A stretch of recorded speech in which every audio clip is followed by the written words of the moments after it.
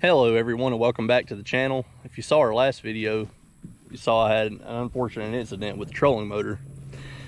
Today we're going to be trying to take her apart and bring her back to life. Stay tuned. We're going to start by taking out the 5 Phillips head screws that are up inside those holes holding the head together, and taking that one off that's holding it on the shaft.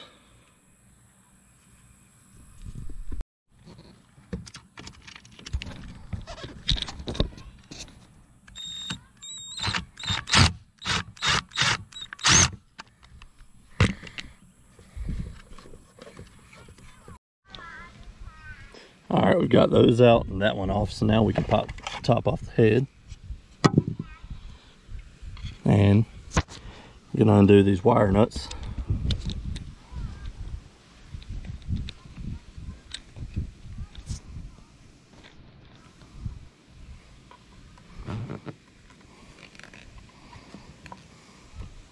That's off. Set them to the side. Undo these wires.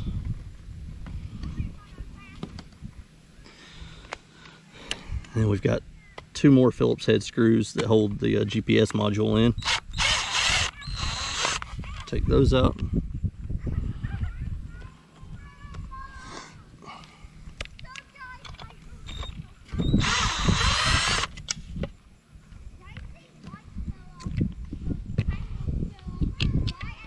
There we go. Now that's all disassembled.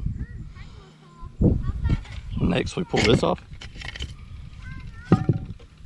Take this off. Now we can pull the wires out and pull the foot unit off the motor. And now we can slide this old shaft out. Slide the wires out. There we go. Got this separated. Once you've got this separated, you just got to find a way to secure it. What I've done is I've taken a strap and just ran it on the boat trailer, ran the motor underneath it just to hold the foot unit still.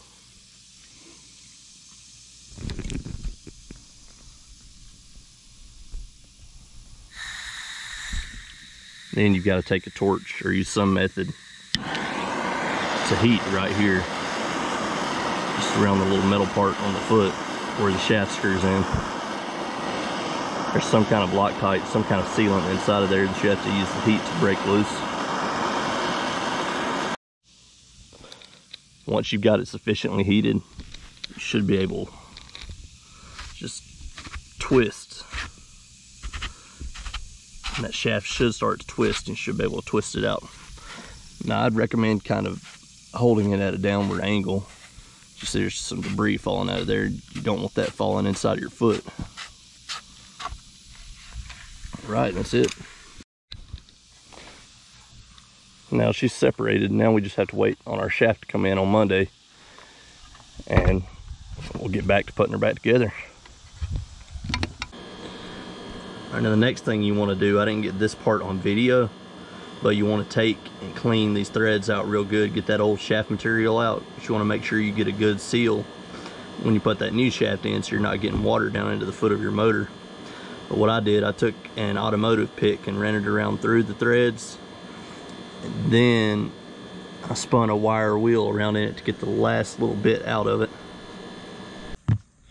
All right, now it's been a few days and our new shaft has finally come in. So now we're gonna put her back together. Putting it back together is exactly the opposite of taking it apart. Just follow the same instructions, just in reverse order. You want to take the wires, run them back up through the shaft.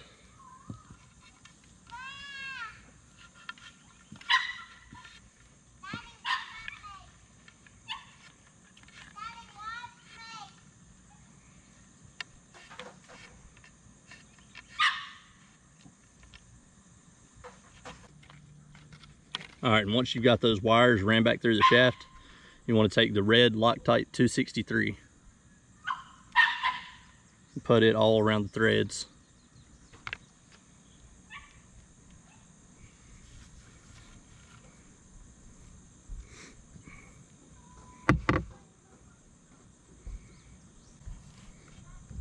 All right, get that on there.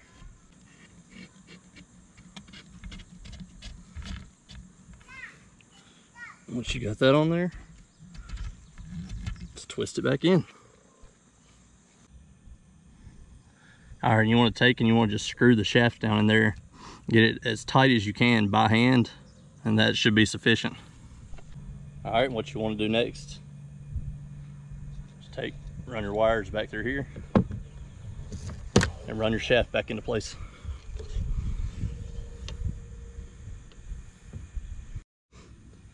Once you've got the shaft back on, you want to take and slide this depth collar back over, put it on. Next thing you want to do is put the bottom piece of your head back on. Make sure that you've got it lined up with the foot of the trolling motor. So that way the head's pointing in the right direction so you can tell which way you're going. All right, and once you've got that reattached, what you want to do is you want to hook your GPS wire back up to the GPS module. And you want to reconnect your positive and negative wires via the wire nuts right here. All right, now once you're to this point, all there is left to do is to put the top on and put those 5 screws that hold the top in place back on, and you're ready to rock and roll. You're ready to head to the water and do some fishing.